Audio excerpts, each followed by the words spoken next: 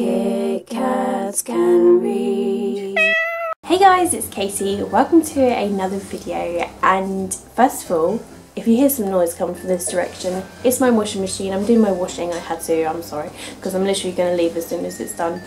But I just wanted to quickly film a couple of videos. I've just filmed my September TBR and my August wrap up, and now I'm going to film my announcement for the book selection that is for the September read of Read Like a Kitkat, which is my book group on Goodreads. I will link it down below in the description if you'd like to join.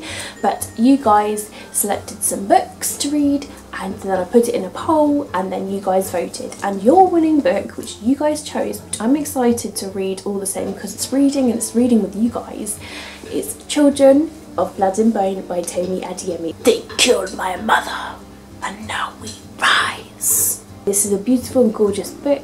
I love it so much, but I've heard fantastic things about this book, so I'm very excited to give it a read. It's quite chunky, but I'm going to give it a very big priority to read in September because it is the group book. So if you haven't read this book already, pick it up and read and join with us. There is a discussion thread that's in the Goodreads page as well, so you can join in with everybody. And I'm really excited to start up my book club again. I haven't done it for a few months, since like the beginning of the year before I moved into my new flat, and I just wanted to start it up again and be like, hey, let's read some books together, and it will spur me on to read as well. And it's really good, and I really like that you guys suggest books and then you guys vote books, so it's you picking the books to read.